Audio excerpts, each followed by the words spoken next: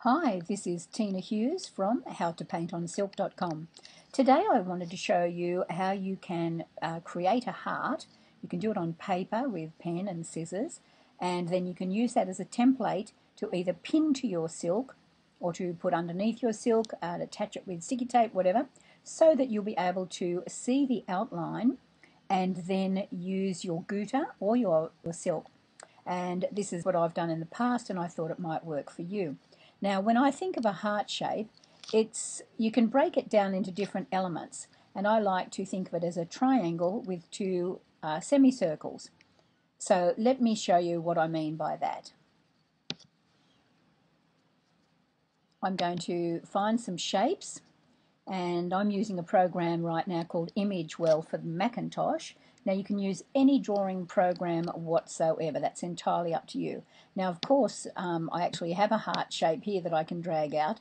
That'll give us something to look at, but at the same time if you don't have a heart shape you can use other symbols. So say I grab something like this one for the moment, and then I can adjust it, and then I might want to turn it upside down. Now, in this particular program that I'm using, and you do not need to use this one, you can even draw this on paper. I can just grab the corners, I can resize it to whatever I like. So I can make it longer, I can make it wider, just whatever I feel like. Okay, so we'll start with that, and then I'm going to grab some circles or ovals or semicircles, and I'm going to resize those into circle shapes. Now what I'm looking for is a size that will fit half of this.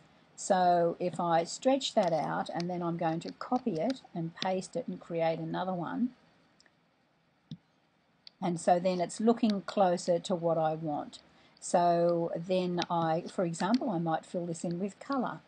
So if I click on my colour icon, which is a bit further down the screen, I'm going to fill it with red, and then I'm going to put no border, and then I'm going to fill these with red, get rid of the border, fill this with red, and get rid of the border.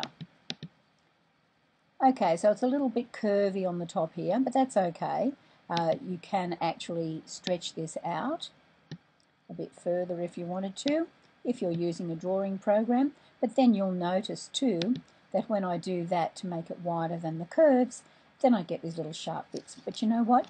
You're going to be doing this with a pair of scissors and paper, and you can use the circles. Could be done with the bottom of a glass.